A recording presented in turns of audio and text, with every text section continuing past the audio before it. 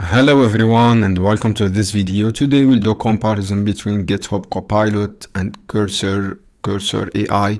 So guys, let's get started. First, the GitHub Copilot is the AI editor for everyone, and you can start it for free, and you can customizable contextual AI powerful. As you can see here guys, this a code you can get inserted to the question based on new code base into improved legacy code. You can chat with Copilot, and you can create talks, and you can more, and you can use to get the answer and accept the code with single click. And it is AI powered from to deployment. GitHub Copilot, you can generate all you need, what you need, and so you can build faster.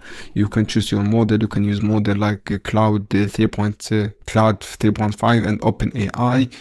And here everyone, this is Copilot context across the multiple files suggested and text edit. You can edit your text guys for using this instruction, and you can comprehension updated with the speed and accuracy. And this is you can edit your code guys from here, all the code. This is powerful tools guys, and you can chat with your AI pair program with the Go. And you have this plan guys, you have free and pro and business and enterprise. For Cursor guys, this is also good tools you can use to build your to best way to code with AI. You can use to code the editor, and this is trusted by Shopify and OpenAI and Midjourney.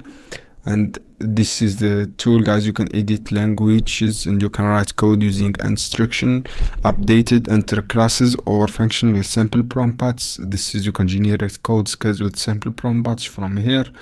This is good, and you can build software faster, intelligent, and familiar. The best way to code with AI guys.